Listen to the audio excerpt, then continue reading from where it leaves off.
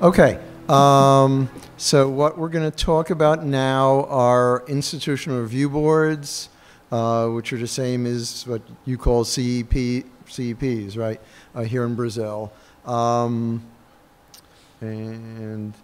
this is the same warning that Christine Grady gave you. So for this talk, since it's about ethics, I want you to understand they're just my views. They're not the official views of the U.S. government, because this is the field I do work in. I'm not a statistician, but I am an ethicist. I'm going to try to give you an example. So the first half of this talk is going to be a specific case study. And what I'm going to try to do is I'm going to end up describing what the rules are for how IRBs, hopefully similar to how CEPs work in Brazil. But I don't want you to just kind of know that here are a bunch of rules. I want you to understand why they're here. And hopefully it's going to sort of reinforce some of the general principles Christine Grady talked about a couple days ago, but I'm going to give it to you in a particular take in terms of looking at the relationship, in terms of particularly those of you who are clinicians, thinking about the relationship between clinicians and patients and how that's different from the research relationship. And if you understand that difference, it could actually tell you a lot about why we have the rules. And in particular, it could tell you why there's so much importance we put on getting informed consent. And I'll show you how it could actually help you answer some rather controversial questions about why we're not doing as good a job in informed consent as we should be in a fair number of clinical trials, and how we could do a better job. So that's sort of the game plan. We may be trying to pick up some time to save time for other topics, so I may go through parts of this a little quickly, but raise your hand or something if I'm going through something too quickly. Okay, so the example I'm going to talk about, I like to talk about eyes. So I'm going to talk about an issue relating to corneal transplants. And so let me give you a little background. I mean, it's not all that complicated. So you're going to see a few pictures of eyeballs, and the key thing is our cornea, which is the clear part on the outside of the eye. It's really important. It protects our eyeball. A lot of people don't know inside the eyeball you have the lens, but the cornea actually is more powerful in terms of bending light than the lens is. The difference is that the lens changes shape. It kind of can get fatter or thinner, and the cornea can't, but the cornea actually does more of the bending of the light. So it's very, very important. And of course, it's very important that it be clear and that you could kind of the light could go through it, okay? Notice on the outside of the cornea, there's oxygen, there's air, you know, oxygen, nitrogen, whatever. And on the inside, there's fluid, okay? So that's really important. On the inside, it's next to this sea of kind of, you know, watery sort of stuff. And on the outside, it's next to oxygen. Now okay, so this is a pathological specimen. Of course, it's gigantic, but it's just a cross-section of your cornea. On the top, that's outside the eyeball. On the bottom is inside the eyeball. A middle part, which is sort of, you know, some sort of connective tissue. Notice on the outside, there are several layers of cells there. On the inside, the important thing is this is one layer of cells, and you can see the nuclei. You see the little brown, black dots there? It's just one cell layer thick. And let's see, we have, okay. So not as pretty as the other picture, but this is sort of labeling, at least in English, what's going on here. So right, there's the epithelium, the outside, there's the endothelium inside. Okay, so why am I explaining all this to you? It's really important that your corneas stay nice and clear and wonderful if you want to be able to see. And for the cornea to stay clear, it needs exactly the right amount of fluid inside it. Too much fluid and it's kind of cloudy, too little fluid and it'll kind of dry out. So either way, it's not going to be good. Well, how do we get the right amount of fluid? The key thing is that, no, let me go back one cell. Okay, the key thing is that layer of endothelial cells.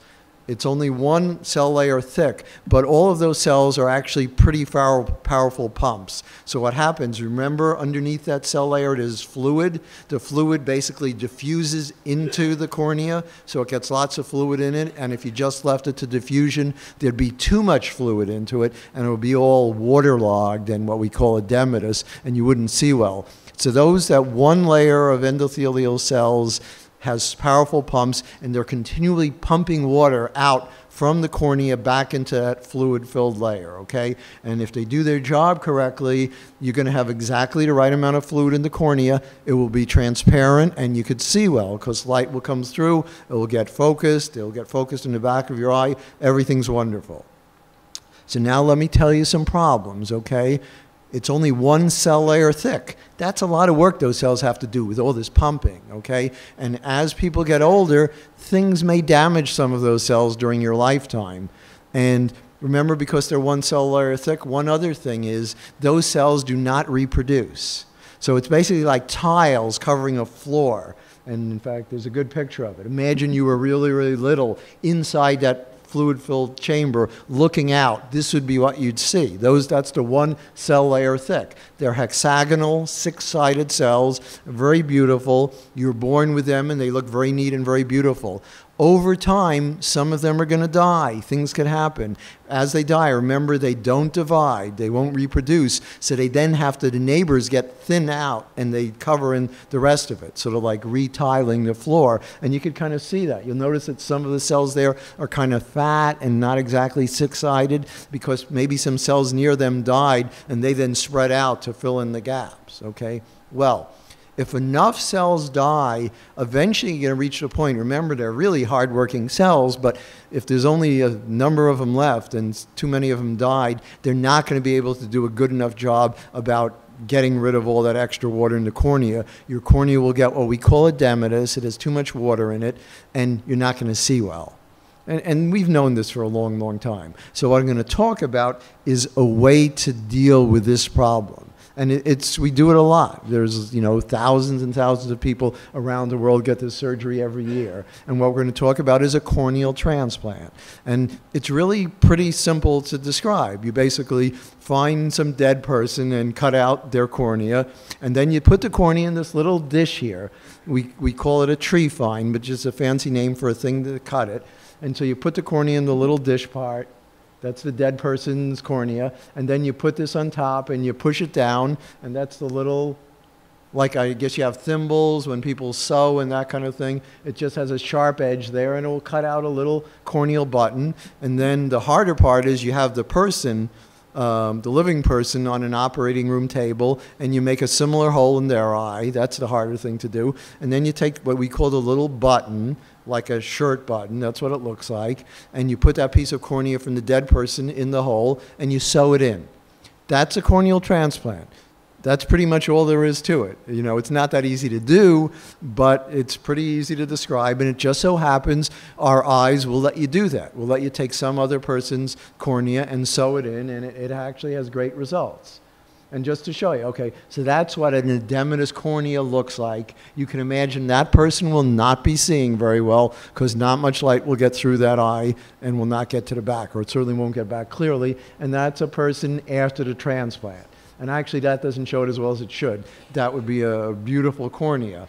So what I want to talk about a little bit is how you do the transplant, and in particular, how you sew in place that little piece of cornea. Because what you're going to do, not a very fancy thing, you're going to actually sew in the dead person's cornea into the hole in the living person's eye, and you do two types of sutures often.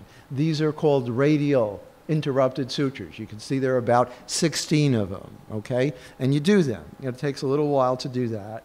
And in a moment, I'm going to show you another kind of suture. And just assume in most of these procedures, you'll try to use both types of sutures, because I'll explain why you want to use both. Okay. Why am I describing all this? Because what I'm wanting to describe is something we'll call standard care.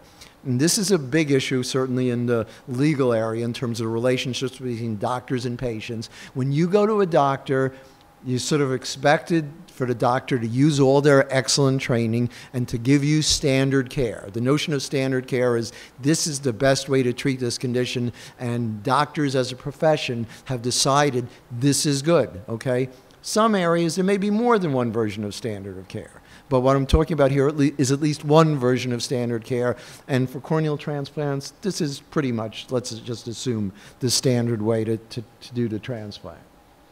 Okay, so remember I told you there are two types of sutures, two types of ways to sew the thing in, and you use both. Let's assume you're using both. Before I showed you the picture of the interrupted sutures, and now I'm showing you the other suture, which you see this, and you see the little kind of dark spot there. This is one long suture. And what the surgeon has to do is you start where the ball is, and you go from the side of the patient, and then you go to the side of the donor cornea, and you keep going back and forth. It's just like sewing, okay? But the suture is very, very thin. You wouldn't be able to see this without an operating microscope. And so it takes you a few minutes to do this, and you got to do it really carefully, because since it's so thin, if you pull too hard at one point, you may break the suture. And then you're going to have to start all over again. So you try to do it very carefully and somewhat slowly and go all the way around. And the little dark thing is just the knot. You actually tie the two ends together when you get to that point. Okay? I mean, pretty straightforward. It's not rocket science or anything. You just have to be really careful. So remember, I'm telling you, you're trying to be really careful when you do this. You're trying to be uniform in terms of the amount of pressure. Well, at some points, you're a person. You're not perfect. You're not a robot. You may be a little tighter at some places than at other places. You may have heard of something called astigmatism. A lot of us actually have it. If you look in different axes, your eye actually has different refractive power. Remember, the cornea is actually more powerful than the lens in terms of focusing light. So if this suture is tighter in some places than other places, you're going to create some kind of astigmatism. Not a good thing. So what happens is, as the eye heals, you do this procedure, you're not going to see all that well, probably for at least a few weeks and maybe a few months. You test the curvature of the cornea with a lot of machines, and over time you may cut. Remember, you had the 16 interrupted sutures? Well, if in some parts of the eye it's too tight, you then cut after a few weeks or a month. You cut some of those interrupted sutures to relax that part so it's not so tight. So that's sort of how you adjust the curvature of the eye after the procedure, and hopefully eventually it will get actually pretty good. And even if it's not perfect, there are other things you could do. You could use contact lenses or glasses afterwards, but ideally you don't want to do that. So still all that is part of standard care. But you could probably recognize that's not perfect, okay? If you're familiar with cataract surgery, for example, very common these days, you go for the surgery, 2 hours later you come out, you're seeing perfectly okay. A corneal transplant, you're not going to see perfectly okay 2 hours later. It may take a month, 2 months, 3 months, okay? And plus you might say, well, you're going to have to be in the operating room for a half an hour, you know, that's somewhat expensive, et cetera. It prevents some people from getting the surgery. So although we have standard care, we might want to improve it. And what I'm going to tell you about is the story of one doctor, a very smart doctor, who came up with a method to improve it and some problems he encountered. And again, I'm not going to, you'll see, I'm going to say some bad things about what he did, but my goal is actually not to criticize him and to use this as an example to get us to think about a way about thinking about research versus standard care. Okay, so this is Dr. James Rousey, and he had an idea of improving this system, okay? And in fact, remember I told you about the tree find, the device for cutting out the little corneal button? He came up with a new tree find. And he was from Tampa. It's a city in Florida in the U.S. And if you ever invent anything, you need to give it a good name. So he called it the Tampa Tree Find, which in English it sounds pretty good. So, okay, so there he was very happy. He wasn't always happy after this. That's the only picture I actually was able to get of him. Okay, so you patent, right? When you discover some new thing, you get a patent on it. I assume in Brazil you do this kind of thing too. So this is from his patent application. And basically what it comes down to is he thought he had a way of doing that transplant without needing to do any sutures. You don't have to sew anything in place. Okay, and I'll explain exactly how he thought it would work and everything. Could you appreciate this might be a good thing? The suture is the thing that might be too tight, so you can't see great the first week, the first month, 2 months. You use no sutures, maybe it's perfect, the same uniform pressure all over the place, okay? And think of all the time you'll spend. The 15 minutes of doing that long suture, you don't have to do that. I assume in Brazil too, it's expensive to be in operating rooms. You got to pay all these other doctors and the hospital and everything, so you could save a lot of money. Lots of great things could happen from this. Okay, so he patented it. And there's you have to do a diagram when you do this sort of thing. So let me explain what's happening. Of course, in the diagram, you make everything look huge. And this is all actually very tiny, okay? So this is the patient. This is their eyeball. You're going to make a hole in it, and that's where you're going to put the corneal button. All that's the same as your usual procedure. This is the corneal button. So you can see how huge it is. From top to bottom, that's actually a 0.5 millimeter. 0.5 millimeter. It's really, really tiny, okay? It just looks huge here. And the only difference he made is, and in the example, I don't know if you have it, like little girls play with paper dolls in the US. You have these little slots and they have little tabs on them, and you put the tabs in the slot. And that's all he was doing here. He figured out a way, he thought he could do this, and he got really, really smart engineers who used to work at like nuclear bombs, but the US is no longer making nuclear bombs, so they needed other jobs. So they got into peaceful types things. So they figured out a way to cut these little tabs on the top of your cornea, and you just put the button in there and you'd stick the tab into the slot, okay? I mean, the only hard part of this was hardest part certainly was thinking of it and then designing the tree find. Because remember, this whole thing is a 0.5 millimeter. These were about, I think, 1/10 of the thickness of the cornea. So that's like 0.05 of a millimeter. It's really, really thin, and your cornea in the first place is not very, big. So, okay. So that's what he was proposing to do. Okay, so what did he do? He started studying it in cats. That's a good thing. You want to do animal studies, okay? Then he began using it in humans. He never filed with IRB, CEP, whatever you want to call the thing, okay? And we'll discuss that. For whatever reason, he didn't file with the IRB.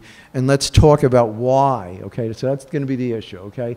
And eventually this made the newspapers. USA Today is a very popular newspaper in the US, and this got onto one of the front pages, and it was discussing how in 1994 he thought he had this device that would make corneal transplant revolutionarily different, much, much better, right? That it would be cheaper, right? It would make him millions of dollars. And what happened was he ended up losing his job. He was the head of an ophthalmology department at the University of South Florida, and he ended up losing his job due to controversy about this. And right, the federal government went after him and said he performed unapproved research on more than 60 people, including children. I mean, all that sounds very, very bad. Okay. So, and this is just some quotes from what, I was not there at the time, but the office I run was the one that went after him and said he did some very bad things, that he proposed a research study. He used it in 60 people. He discussed it at various, meetings, important ophthalmology meetings, and that basically the last thing there is saying this was research. He met the definition of doing research, and in the US rules, I assume like Brazil's rules, there is a definition of what it means to be doing research. If you're doing research and you're using human subjects, you have to go to a CEP and get the thing approved, and of course he didn't do that. Okay, and the worst thing probably from the viewpoint of the university was the government said, you now have to send letters to all of his patients and tell them that research was done on them and you did not get their consent. And of course, the moment you do that, the university is worrying about all these lawyers finding out about it and lawsuits. And there actually were some lawsuits brought about this, okay? So that, very bad thing. Okay, so now let me talk about, I want to give you a way of putting this all together and thinking about it, okay? But, okay. So, okay. So the key point here, okay, again, I don't give you too many points, but there's one key point. So in terms of thinking about these issues, I would encourage you to think about 3 categories of interactions between doctors or researchers and patients. And one category we've talked about, which is standard care, okay? Remember, I explained how we do corneal transplants, that's standard care. Standard care is the way most people get their medical treatment throughout the world, okay? Again, it's not like there's one type of standard care, but there are ways of figuring out whether somebody's doing standard care or not. There's another category that I'm going to tell you about what it means, which is non-standard care. And the way I want you to think about non-standard care is it's still on the clinical side. It's a doctor treating a patient, but instead of using standard care, the doctor may use something new, something not totally proven. And we're going to talk about a little about is when is it okay to do that? what are the rules that allow a doctor to deviate from standard care and do non-standard care. And then I have the third category there, which I'm sure a lot of you are more familiar with, being in a research study. And what I'm going to claim is that by putting in that middle category of non-standard care, it will help us understand why we have rules that differentiate being in the research, being in that third category, from being in the first category of standard care. And that looking at the three categories instead of just, you know, clinical care versus research helps us actually understand why do we have IRBs, why do we have CEPs, and even more importantly, understand how to write good consent forms that are meaningful, that do the right thing vis-a-vis research subjects. So now I'm going to try to explain all that. So the reason I actually use this example is because when Dr. Rousey, when all these bad things happened to them, he had an interesting argument about why he never went to the CEP or IRB. And his argument was that he wasn't doing research. And we'll discuss whether it was a good argument or not, but for part of my discussion, I'm going to assume, let's assume he was correct, okay? So he said he wasn't doing research, and he had a technical reason. He said it was never part of any systematic investigation. He was basically saying, look, I was in that middle category, okay? I was using some innovative new technique on my patients. And there is a definition in the US, hopefully the Brazil rules aren't all that different, saying you're only doing research if you're doing some sort of systematic investigation and designed to generate information. And he kind of said, I actually wasn't doing anything systematic. I was just going to each patient. Question? That would approach this to our reality here. The problem is Dr. Ramsey was device was FDA approval, has FDA approval, because he was independent of being a researcher or not. I think this is the problem number two. The first problem, he was using a medical device. Right. Don't you have to have an approval for medical device from FDA, right, for instance? Okay, so you raise, right, independent of standard or non-standard care. It's approved or not approved for human use. Right, okay, so you raise a very good issue about there's a device, do you need approval in the US and the FDA, or Brazil, the equivalent of the FDA?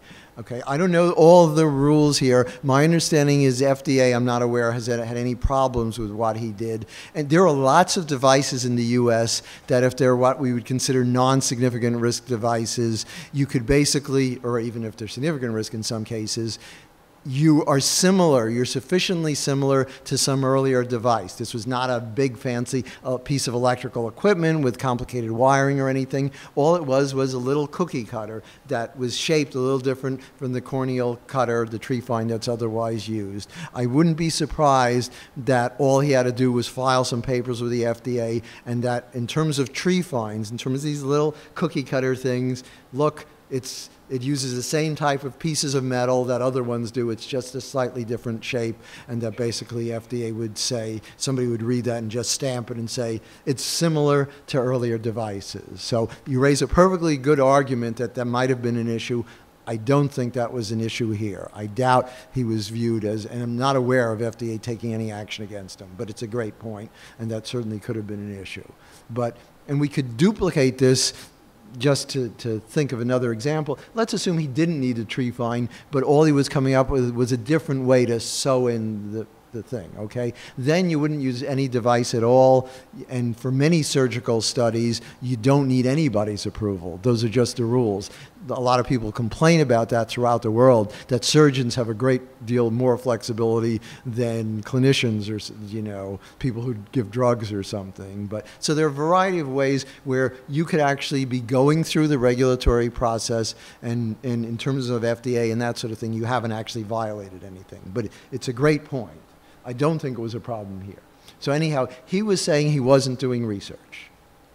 And I want to explore that. Okay, so the interesting question I want you to think about is, why was everybody so interested? They were all trying to say, including the regulatory office, OHRP, that he was doing research. And they seem to be concerned if his argument was right, if he really wasn't doing research. Remember, if he was in that middle category, I want you to think about, that wasn't on the research side, he was just treating his patients, but he was deviating from standard care, using something non-standard, something, you could figure out what adjective you want, experimental, something like that, that maybe he wasn't actually doing anything wrong, okay? So basically, what if he'd been more careful to make sure he really wasn't on the research side of things? And there are things he could have done. He could have not gone to meetings and presented abstracts and things like that, okay? He could have made sure that, again, he was not kind of anywhere suggesting he was doing research. And let's assume he did enough of that, you know, and that when he spoke to the patients, he made it clear to them, look, this isn't research. I'm doing this as part of clinical care, but I want you to know it's a new technique. Nobody else is using it. It hasn't been proven yet, but I recommend it. And they made a decision. They said, okay, we know you're the chair of ophthalmology at University of South Florida. You have a great reputation in terms of corneal work, which he did, and we're going to let you do this to us, okay? So let's assume he wasn't on the side of research. So the question is, if he was in that middle category, and again, let's assume he changed what he did, so he's in that middle category, and I think he could have done that, and he was just giving non-standard care, would it have been okay for him to do what he did? And let's think about the rules for doing that. And so perhaps the only problem he made was being too careless, doing too many things that put him on the research side. And had he not done that, had he not been on the research side, he could have done this as non-standard care and we wouldn't have had a problem. Or at least that's the question I'm asking you. And let's think about the answer to that. And to explore that, far too many words on this slide, but let me explain it to you. This is a New England Journal article, from about 15 years ago, and it's by a guy, Bob Truog. Bob Truog is a fairly famous, you know, he's an anesthesiologist, a critical care person at Harvard Medical School, very well known in the ethics field. And he was raising in this complicated thing, and don't worry about reading all the words, an argument that had been made many, many times. And the bottom line is that if you just wanted to do something that was non-standard care as a doctor, you could do that to all your patients, okay? On the other hand, the moment you try to do something that most of us would think is more ethical, namely, instead of just doing something to people, try to answer a question and do it in a way that we decide and determine if it really works or not. So you do a randomized trial, okay? The moment you do that, you can't just do it on your patients. You have to get all these approvals. You got to write formal consent forms. You got to go through a CEP. You know, this sounds sort of strange. Doing the right thing is actually more burdensome than doing the wrong thing of, namely, just, you know, trying to treat these people and not answering the question, being in that middle category of providing non-standard care. So that's sort of what this says, and I think he sums it up. This is more from him, okay? Physicians can do almost anything they want in the name of therapeutic innovation. Again, what I was calling giving non-standard care outside of a research study. But only if there's no attempt to gain systematic knowledge. Or I need permission to give a drug to half my patients as part of a research study, but not to give it at all of them, okay?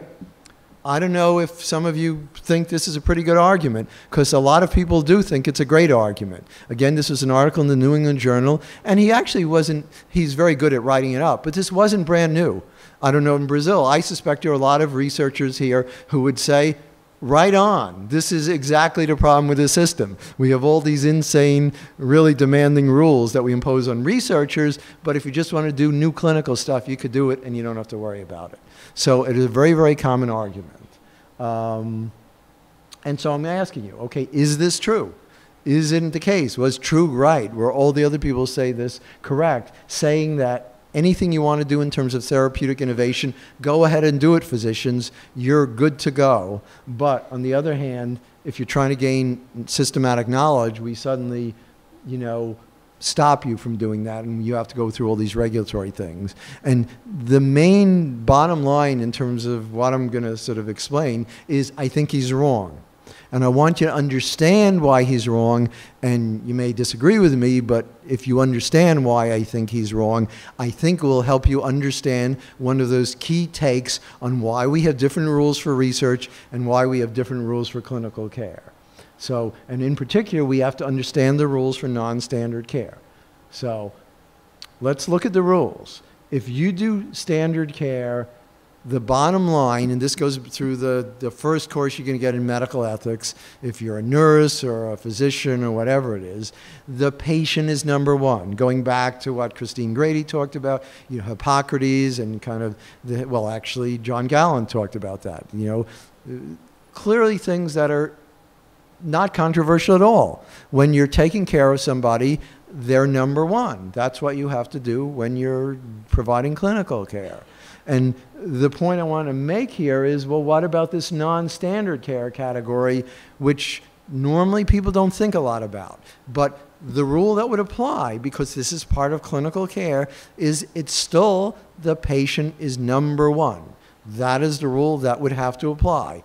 If you're going to your patient and saying, well, instead of standard care, I think this innovative technique, this new way of sewing in a cornea is the best way to do it, you're still under the rule that the patient is number one. Whatever you do better be for the best interests of the patient. And I'm not telling you yet what research is, okay? Well, why do these rules matter? What happens if the doctor or the nurse, whatever, violates the patient is number one rule? It's malpractice. Okay, that's generally doctors, nurses, nobody likes that, okay? You don't even want to get sued. And let's talk about consent. Does the fact that the patient gave the doctor consent change anything? And in general, no. Okay, because you might think, let's assume Dr. Rousey went to these patients and did a great job at telling them, you know, no other doctor in the whole country does this. All these horrible things can happen from this. And the patient says, whatever, I know you're like God, Dr. Rousey. I know this is going to be the best procedure ever. I'm good to go. That isn't good enough. And I just want to give this one example. This is a very extreme example, but I think it explains it very well because it's true. There was a woman, Barbara Rojas. I believe she was what? Yeah, she was from Ecuador, okay? So we have a South American take on this. She was living in the U.S. She was very poor. She was very obese, and she was very good at losing weight. She lost a massive amount of weight, and you've probably seen some of these pictures. When somebody loses a huge amount of weight, they go from like 350 pounds to like 100 pounds, you have these hanging tags of skin. I mean, it's quite horrible. And again, she was very poor. In the community of Ecuadorians in the U.S. that she lived in, their doctors were expensive, and they knew of some doctors from Ecuador who were illegally practicing in the U.S. So the doctor she went to was trained as a physician in Ecuador, but he did not have a license in the U.S., and therefore he couldn't actually go into a hospital. But he told her, she found him, and he told her, I could do surgery to remove all this excess skin, but I can't do it in a hospital. We'll have to do it in your bedroom. And so he did this massive surgery in her bedroom. As you could probably guess, sometimes horrible things happen. And a few days later, it was unfortunate, her teenage daughter was there at the time. She started hemorrhaging, and she basically bled to death. They were trying to call the ambulance and everything, but they didn't get there in time. She died. And he actually ended up going to jail. That's very rare that doctors go to jail, but of course when you do something extreme like that, that can happen. Just imagine he did a really good job in terms of informed consent, okay? That he told her, look, this is very, very risky, okay? I certainly wouldn't encourage anybody to do this surgery in your bedroom. So many bad things could happen. Infection, hemorrhage, whatever it is. It wouldn't have mattered, okay? This was a very bad thing to do, and in all our countries, I assume, right, sort of like what we're talking about in terms of the FDA, the system protects patients in certain ways such that no matter how much consent they give, there are certain things you cannot do to them, okay? So consent doesn't cleanse everything, okay? And again, Dr. Rousey ended up being sued by at least 2 patients claiming that he did malpractice, and I don't actually know what happened with the end of that. But the bottom line is Can doctors sometimes give non-standard care? Absolutely. And my guess is it's probably true in Brazil. Doctors actually give a lot of non-standard care. If you're a physician out there, I'm sure you could think of all the times that you sort of changed what you did for the patient that's a little different than standard care. Because the bottom line is, you know, every patient is different.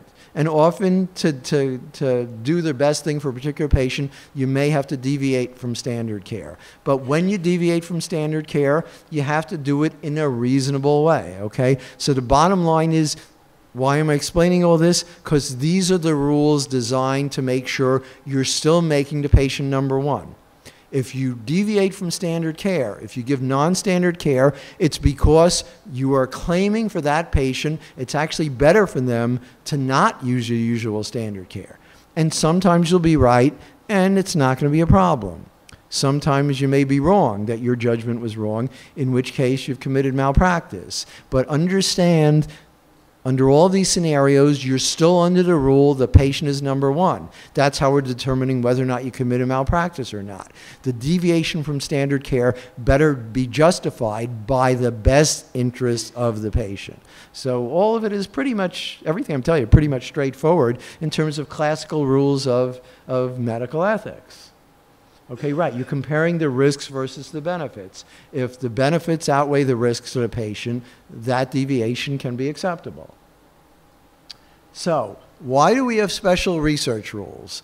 Because we've now changed the rule about the patient being number one. And I suspect some of you will say this is perfectly straightforward, and then some of you will say something that, again, a lot of people will think is a controversial thing. That when we do research, we're always doing everything to keep the best interest of the patient number one. And probably some people during this, you know, series of lectures have probably said that. And that's just not true.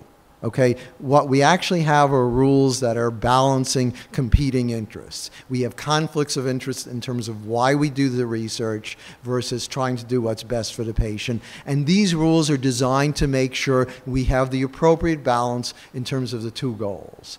And that's a hard thing to do because we have two interests going in different directions and we want to get the right balance. But the reason we need that thing in the first place is because we're doing research not to advance the interests of the patient.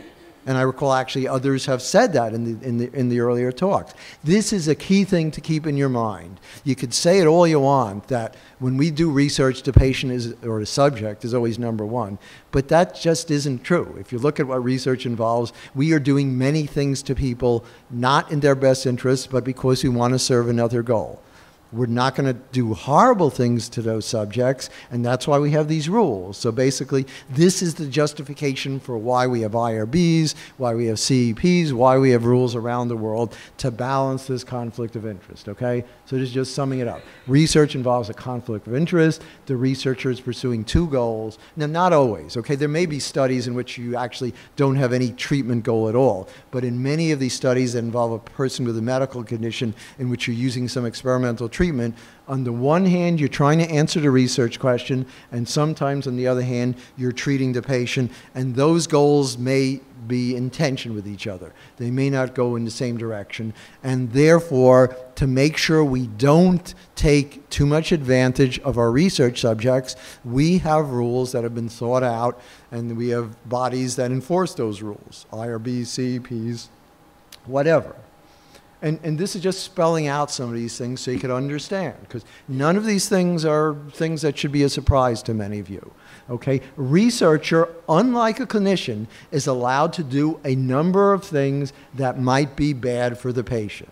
And again, if it was on the clinical care side, we wouldn't let the person do that, because the rule is you got to do everything for the best interest of the patient. But because we acknowledge that doing research is important to all of us, we discussed, it was Christine Grady who said it's a public good. We all benefit from it, okay? Even if we're not a research subject, we're still going to benefit from the knowledge that's learned, okay? So these are four of probably the most prominent things that are often not in somebody's best interest.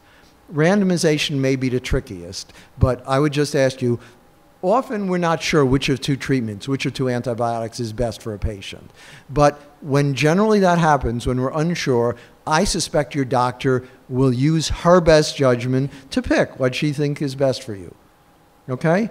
You could ask yourself how often your doctor in clinical care would say, gee, there are 2 antibiotics, I'm not sure which is better, I'm going to flip a coin today. I don't think any of you has ever had a doctor say that to you. And there's a reason why the doctor didn't do that, because even if there is uncertainty, generally most of us in the face of uncertainty will use whatever limited information we have to make a best judgment. We probably won't say, gee, I'm not sure, let's flip a coin, okay? So you could think about that, but I wouldn't necessarily buy the argument some will say is, you know, randomization is in your best interests, okay? Standardization, okay? Again, you guys probably know more than most people, protocols are often standardized. Why do we do that? Because we want to get rid of the noise. We want the people on both sides, everything our wonderful statisticians told about, to pretty much be almost identical to each other, or to eliminate all the other noise, except for the thing that you're randomizing on. And so to make sure things are as standard as possible, we basically write a protocol that says, look, normally, doctor, you might want to adjust this medicine to make sure all this person's pain went away. Well, in this protocol, don't adjust it so much. We want it in a narrow range, okay? Again, you could figure out many, many ways protocols do this. Non-disclosure of interim results. Well, actually, I discussed that this morning, okay? Normally, as a doctor, if you're sitting there and you know, by the way, you're on arm A in a study, and we know arm A has almost 0 chance of being better than arm B, and this person is dying of some fatal cancer, you'd normally immediately tell the person, hey, you don't want to be on arm A anymore, you better switch to arm B. In the research study, we don't do that, because if we did that, we wouldn't get the results we need. And again, the #1 goal is to be able to do these research studies. So non-disclosure of interim results. And 4, probably the most common thing, you often do a lot of extra tests and procedures to collect information that the researchers are going to use, but much of this information will in no way change the actual care to the patient, the subject. So you may do extra CT scans, you may do extra lumbar punctures, lots of things to collect data, not going to affect the care of the subject, but you're doing it to learn stuff. Okay? These are all, I would claim, very accepted things that are done in modern day research all the time, and by and large are not in the interests of the subject. I'm not saying every research study is going to be horrible for the subject. Some of them may be a wonderful choice for the subject, but all I'm saying is researchers are certainly allowed to do things to subjects that clinicians are not allowed to do. And again, for legitimate purposes, not saying it's illegitimate. So why do we have research regulations? They help us manage the conflict of interest, okay? And they're good, okay? Because again, we don't want to take too much advantage of our research subjects. So we create rules that are designed to make sure, yes, we will do some things to research subjects that might not be in their best interests, but we'll do it in a way that actually is perfectly ethical. And we're going to impose all these rules, okay? Right, we're not inappropriately doing things to them. And you've heard about Tuskegee, so I don't have to talk about that. The Belmont report, Christine Grady talked about, these are the underlying principles, which are pretty much, I think, consistent with everything I've sort of explained just through this example. Respect for persons, it's about, you know, respecting somebody's autonomy, letting them make decisions, getting informed consent. Beneficence, maximizing benefits, minimizing risks. It's about doing the right thing in terms of risks.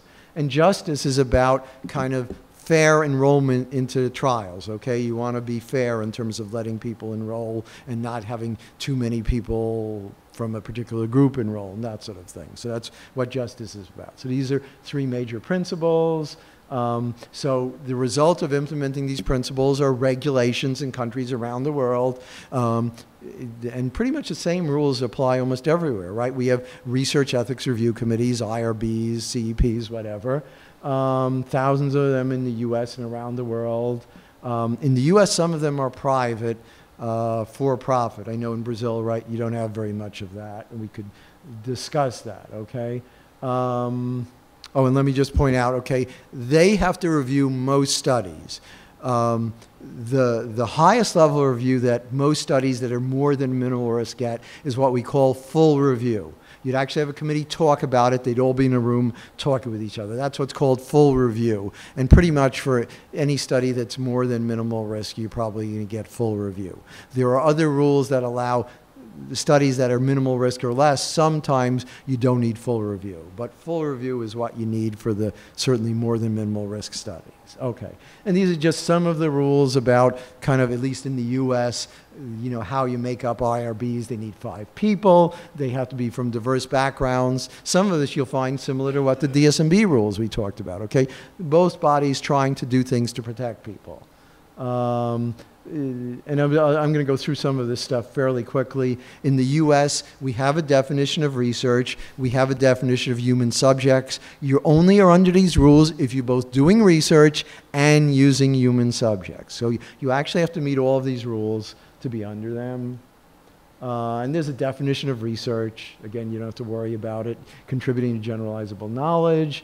Human subject is a living individual. So if you're dead, you're not under these rules. What a wonderful thing to think about, okay? But at least in the US, you don't have to go through IRBs if you're doing research on dead people.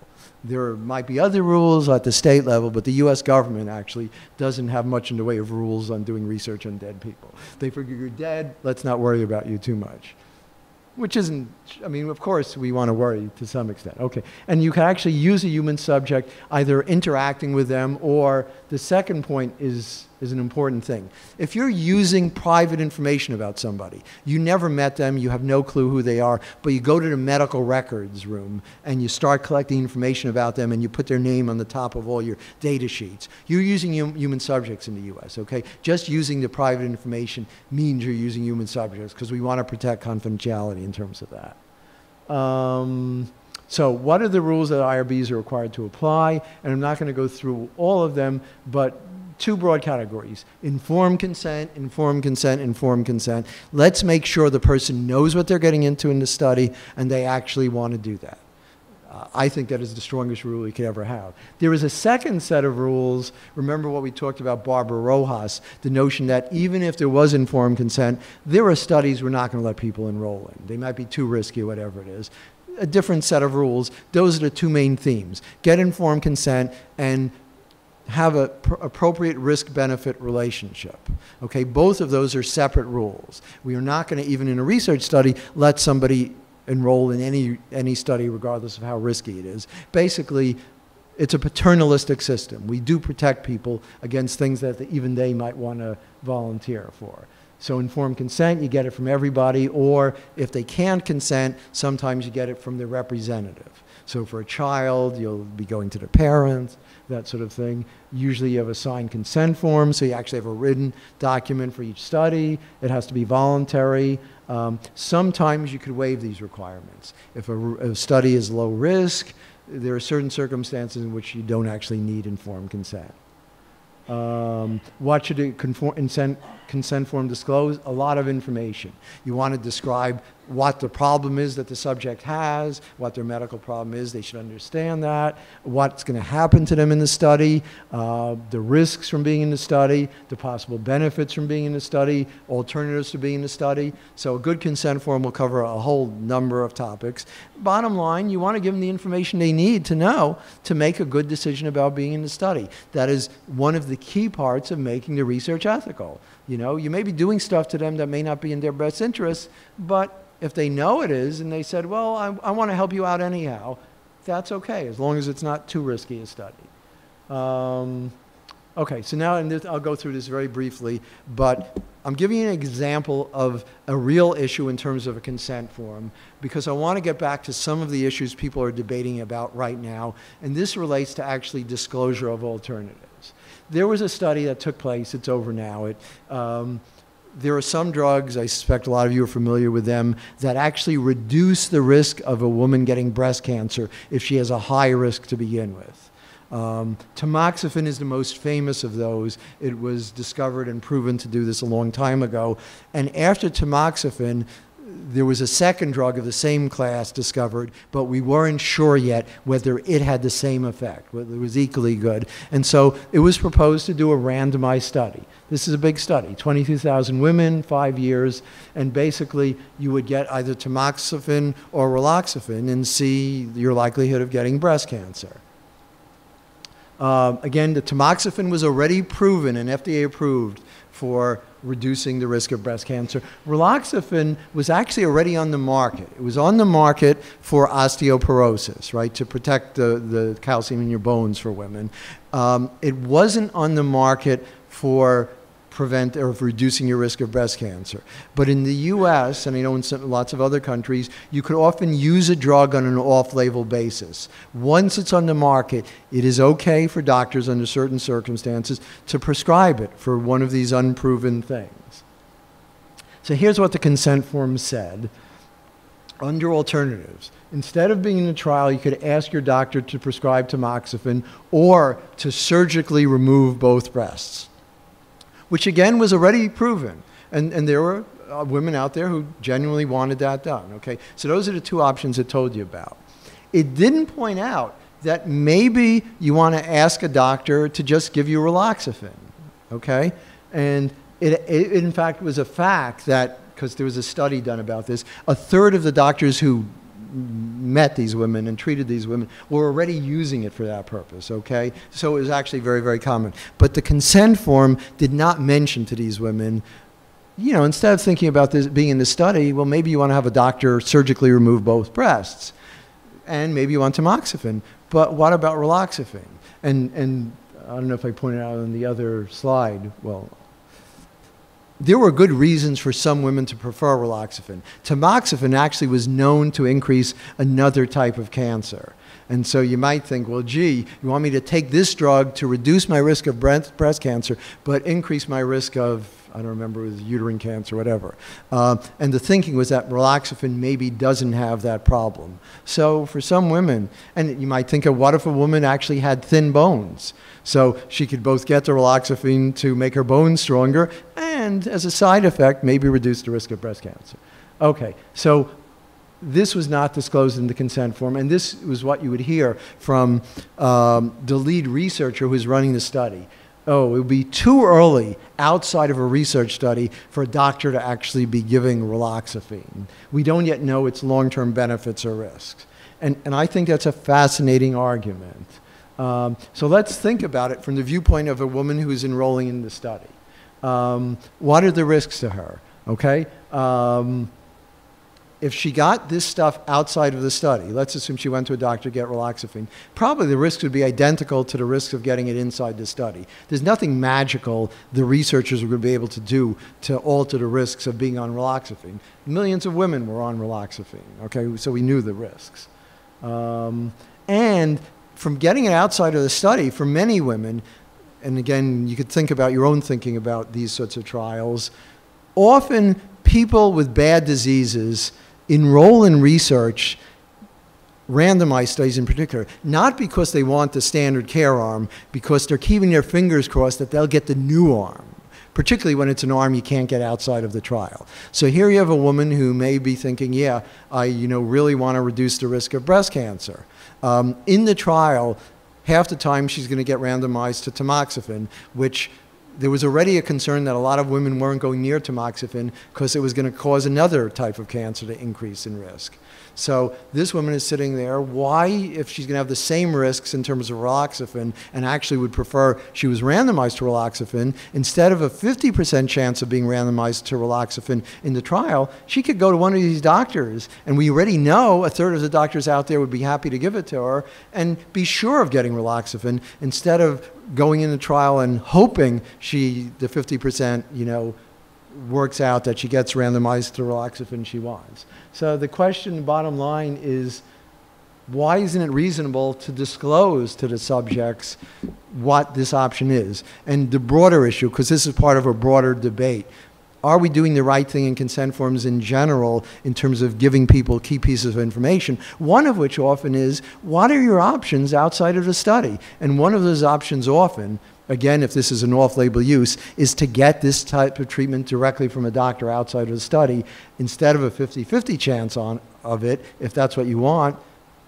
Think about not enrolling in the study, but you could check, and I don't know how true it is in Brazil. I know Brazil, you're very strict about consent forms. How often is it that the alternative section of the consent form would very clearly let this person know, hey, you have another option. If you want this innovative stuff, you could just get it from a doctor. And I think that's Okay. Oh, the other rules that apply to what IRBs do, remember I talked about informed consent, then substantive rules. The risks to subjects have to be minimized, okay? And then you need the proper relationship between risks and benefits. And in particular, what that rule works out to is the sum of benefits to the subjects plus benefits to everybody, to society, should outweigh the risks to the subjects, okay? A complicated formula, because on the benefit side, you're looking at both benefits to the subject and benefits to society. On the risk side, you're looking at risks to the subject. The bottom line is that, as we all hopefully know, you can do a study where the risks to the subjects outweigh the benefits to the subject. That happens all the time. By and large, there's not a huge outweighing, and I suspect few CEPs or IRBs would approve that sort of study. But something to think about. And remember, you need equitable selection of subjects. You want to be fair about who you enroll. If subjects are vulnerable to coercion or undue influence, quick take on these things. Coercion is where you're kind of threatening somebody, okay? So basically, I want you to enroll in the study. If you don't enroll in the study, you know, I know where your family lives. Maybe some bad thing is going to happen to them one day. I really would love you to enroll in the study, okay? You could appreciate that's a very, very bad thing to do, but that's what coercion is. Undue influence is very different. Undue influence is often promising a benefit to somebody, but the question is, it's such a wonderful benefit that that person won't even seriously think about the risks that they're exposing themselves to. So often it is financial. Imagine giving somebody a really, really large amount of money and they're relatively poor. And even though they really don't want to be in this study, they suddenly decide, gee, with all this money, I could help out my family, I could send my kids to university. What a good thing, okay? That's the sort of thing. It's still an unclear concept, but that's the heart of it. You're promising them such a great benefit that they're not going to really seriously think about the risk side of things. So those are things I worry about vulnerable people, often poor people, people with bad education. Okay, so let's go back to Dr. Rousey's study. What if he actually really was on the IRB side of things? He was doing research. Remember, I was suggesting maybe he could have changed it so he wasn't doing research. What if he was doing research? Would it have gotten through an IRB? Okay, and I don't know. Okay, I mean, again, it might have gotten through. Remember, on the research side of things, you don't have to necessarily have the benefits of subjects outweighing the risks of subjects. You got to look at the balance. And it could be possible that an IRB would have found it a reasonable balance of risks and benefits. What you might actually want to have done is start out doing it on people who had a blind eye to see how it worked or something. And then after seeing it work there, then you could go to people with you know, certain types of visual problems. So it's an interesting thing, but if you did good informed consent and everything, it's possible that study could have happened. Again, because we have different rules for research that allow things to happen to people that aren't in their best interests. Oh, and I just have so finish up on this. Not too bad time-wise. So Ebola is a good example of some of these issues. If you've been following this stuff in the press, there have been very active discussions of exactly some of the lines I've been drawing here about, for example, you've heard probably about this drug that there was a little bit of only for a few people, and it ended up, some of it going to 2 US people who then were brought back to Emory University in the US. And at this point, my understanding is it wasn't done as part of a research study. It was basically done as part of non-standard care. They had a horrible disease. Ebola has a huge mortality rate. And if you were sitting there with Ebola and you heard, well, there's a company in San Diego that has a drug that hasn't been tested on any human beings, do you want to try it? And again, this would be as non-standard care. I suspect a lot of people could reasonably say, look, I don't care if it hasn't been tested on many people now. At the moment, the doctors are telling me I'm very sick. Ebola has a 50% mortality rate. I'm willing to do that, okay? That this would be very reasonable. Again, not research. We're just talking about the non-standard care side of things in terms of the best interests of those patients. It could very well be a reasonable decision for them to say, even though this drug hasn't been tested much, we don't know that much about its safety even, we certainly don't know a lot about its efficacy, it still could be reasonable for these people to actually tried a drug. Now, what it also describes here is there was a doctor in Sierra Leone who wasn't even given the choice of this because all these people taking care of him said, we don't even want to bother him with this. It's too risky. And so they never even offered him an option. And he never knew, and he died. Now, again, it could have been the thing would have been totally useless and nothing would have helped him at all. So the question, again, sort of the analysis we went through, if offered as non-standard care, would it have been reasonably in the person's best interest? And that could be true, even for a drug that has not yet been proven safe or effective, if you're under very unusual circumstances. Similar to circumstances, we have people dying of incurable cancers.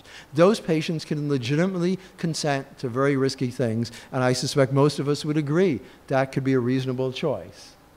And here's a quote from an expert in tropical medicine from Tulane, a university in the US. If I were sick with life-threatening disease, I'd want a drug, even if no safety testing, which again, I think is a very reasonable comment. Now, if the drug were offered in research, notice under these rules, it would be even easier to allow that to take place, because if it's in research, you're recognizing we're doing it for two purposes. The additional purpose of learning about the drug so we'll know whether other people should get it. So in terms of which is an easier thing to approve ethically, doing it in research is easier. It makes it actually a lot easier for us to not worry so much about that. Gee, it hasn't been tested, we don't know whether it's safe, we don't know whether it's efficacious, because we're looking at the benefits of the public. Again, we certainly wouldn't want this to be totally off the wall, and this is a legitimate question. So if you want to read more now, you will see there are lots of debates in the newspaper about what's going on in Africa right now about these issues, and certainly in the US, about, gee, should we now be sort of doing randomized trials on these drugs? And I think I have a final different scenario. What about vaccines? The vaccine is even trickier now, because now we're talking about giving something to people who don't yet have the disease. At least the person who has the disease is in a worse scenario, so they're willing to accept more risks. But what I've been told is some of these vaccines actually have legitimate major downsides, that if you recently contracted the disease, but you don't yet know you have it, the way your immune system works, it may actually make things worse for you. And I think that's the end of it. Yeah. So I don't know if Laura Lee wants questions for a couple minutes. Okay, but you could use up the time on other things. Okay, so we are being allowed if anybody has any questions about it. And if you don't, that's fine. Yeah. Thank you. Okay, suppose that I have already an approved protocol by my CEP, and I follow up a cohort of patients for 2 or 3 years, and I measure some outcomes, and then I decide to evaluate another thing, just like a biomarker, and for which I need only one blood sample of each patient. Do I need to submit a new protocol to my CEP, or I can use the same approval from 2 or 3 years ago? Okay, yeah, okay. So complicated question, and I'm certainly not going to know the Brazil answer to, because there may be a unique answer. So you did an original study. Did you already collect the blood during that study, or do you don't need any more blood from any of your subjects? Or do you need to?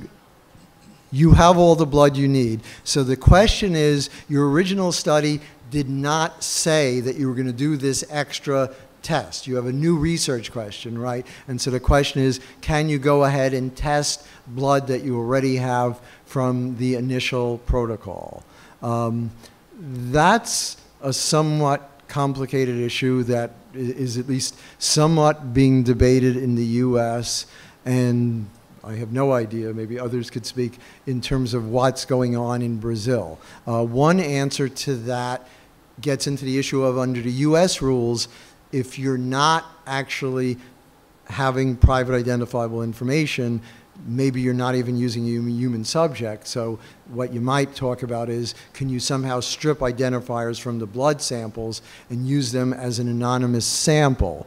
That's a little tricky. So this gets back to the underlying ethical question is, what did the subjects think they were consenting to, and to what extent are you doing things that they might have disagreed with had you gone back and consented to them?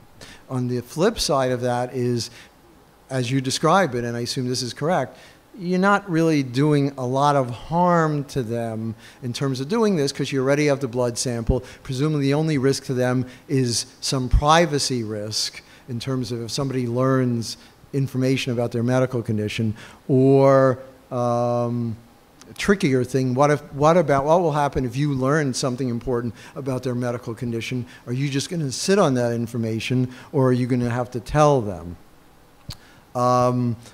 Again, in the US, these are sorts of issues that we're having somewhat of a debate about. In fact, 3 years ago, we proposed a major revision to all of the human subject rules, many different aspects of them. It's still being evaluated in the US, and we had over 1,000 comments on it. One of the issues was, whenever you do research with a biospecimen, should you always need to get that person's consent? Because in the US, let's assume it was just extra blood.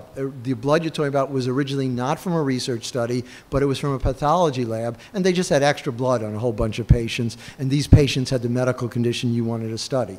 Under the current US rules, you could take a bit of that blood from the pathologist as long as you don't get the patient's name. You're not using a human subject, because remember, you're not interacting with the patients, you're not having private identifiers. So under the current system, there's no human subject, you don't need consent, and that's a way to actually do a lot of biospecimen research. Again, the question's a little different if you're talking about a biospecimen you got in a research study, but the question on the table now in the US is, should we make the rules more strict about getting consent on biospecimens? And that was one of the things that was asked. A lot of the people who commented on that were actually critical of that. They were saying this is relatively low-risk research, and if we don't do this kind of research, we're going to have to do more clinical trials, and that's riskier research. And I mean, there's some merit to those arguments. So bottom line, it is unresolved. It's a great issue, and I don't know if were others going to comment on that in terms of Brazil rules, or no? I don't know. You win. It's just a kind of curiosity. I have a question, Jerry. It's just a kind of curiosity. Okay. How do sure. you deal with a private R&B in your country? I mean, how do you deal with this conflict of interests in a private? Private CEP, or? Yeah. Yeah. Okay. Right, because you don't have private Not CEPs in Brazil. Okay. So the summary of that, I would say, is different types of IRBs have different types of conflicts. Some people will say, you look at the CEPs that are part of a university. They have some degree of conflict because they're generally, you have researchers who are on the CEP reviewing studies of their colleagues. And again, it's their university. They want it to do well. I assume in Fiocruz has CEPs, or they're part of the system, yes? Is that? So again, there is some degree of conflict that those CEPs want to help their institution do well. If they are too strict in terms of turning down too many studies, it's probably in the back of their mind that isn't good for their institution, and they want to be part of an institution that's doing important cutting-edge research. So there's a conflict there. On the other side, for the private CEP, there's a different type of conflict, okay? They're being paid by some group, by a university or whatever it is, to review the research. And clearly, again, if they're too strict, if they're turning down important studies, they're thinking, well, gee, the people that pay us are going to stop paying us. They're going to go to my competitor. So there's a conflict there. Both of them are different types of conflicts, and everything I've heard is that there actually isn't a lot of good data, empirical research, in terms of which of them is doing a worse job.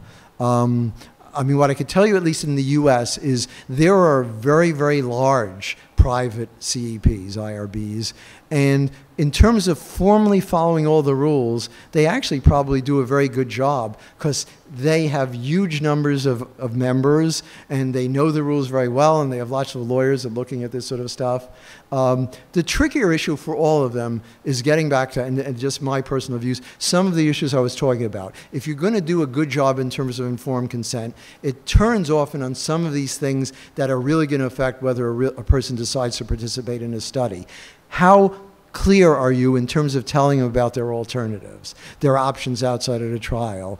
And I don't know that, you know, there are problems with IRBs both on the private side and on the university side. I mean, to give the biggest criticism, and I suspect you've heard it in Brazil as elsewhere, a fair number of people will say the current system isn't actually accomplishing that much. We spend a lot of time and effort in slowing down studies and going through CEPs, and it's unclear, even if we didn't do that, whether the system would be all that different. And again, the bottom line is we just don't have a lot of good data about how the current system is functioning. So you're asking a great question that I don't think anybody out there has a clear answer to. But I wouldn't immediately conclude the private CEPs are so much worse than the university-based CEPs. I do interact with them, and we see a lot of them on the US side, and they're not, again, a lot of them are at least very professional looking in terms of their understanding of the rules. And again, a lot of people wouldn't be going to them unless they thought they were very professional. So it's not as if in the US it's the what we call the lowest common denominator, that lots of people are looking for the CEPs who are cheapest and who they think will not even look at the study very hard and just quickly approve it. I don't think that happens a lot. So, do we have any more questions? Or, yeah. I'm going to talk in Portuguese, please. Não, é para complementar a pergunta que foi feita. Em relação à pergunta que foi feita anteriormente sobre o biomarcador. Então, a resposta é a seguinte, pelo menos para o sistema CEP-CONEP. Se o biomarcador ou qualquer coisa que a gente quer adicionar posteriormente implica em um novo objetivo ou implica em mudar em alguma linha o termo de consentimento ou implica em preencher uma área temática que antes não tinha sido preenchida, talvez seja necessário fazer uma ementa. E essa ementa entra dentro da avaliação do CEP, e se essa área temática é especial, como, por exemplo, o biomarcador é algo genético que vai determinar se essa pessoa é suscetível ou não a alguma doença, por exemplo. Ou se esse biomarcador só pode ser analisado no exterior e então implica em envio de amostra de material biológico para o exterior. Então, talvez ou seja necessário fazer a ementa e enviar para a CEP ou CONEP, dependendo de qual seja o biomarcador, ou talvez seja necessário fazer um projeto ancilar, tá? Justificando que é exatamente na mesma população que foi recrutada, ou se, por exemplo, você precisa aumentar o tamanho da população a ser recrutada, então também pode ser aplicável a extensão do protocolo de pesquisa. Yeah, thanks for that information. And again, bottom line, I think that's not all that's dissimilar to the U.S. system. I think the bottom line currently is that there are ways to do what you were trying to do without perhaps needing informed consent, right? You might amend the protocol, the IRB might be able to waive consent, whether or not you could strip of identifiers, unclear, but there are often ways right now to do that sort of thing one way or another without necessarily always having to go back to get informed consent. Again, whether or not that is the right system is within debate currently. Do we want to get stricter in terms of the use of biospecimens, stricter in terms of more frequently requiring informed consent is sort of an issue on the table. And you will hear people going in both directions. But thanks so much for the analysis on your side. Are we done? Okay. Boa tarde. A minha dúvida é em relação à questão ética em pesquisa com crianças. Em que momento da pesquisa ela pode entrar nas fases, fase 2, fase 3? E como é que ocorre essa questão do consentimento informado?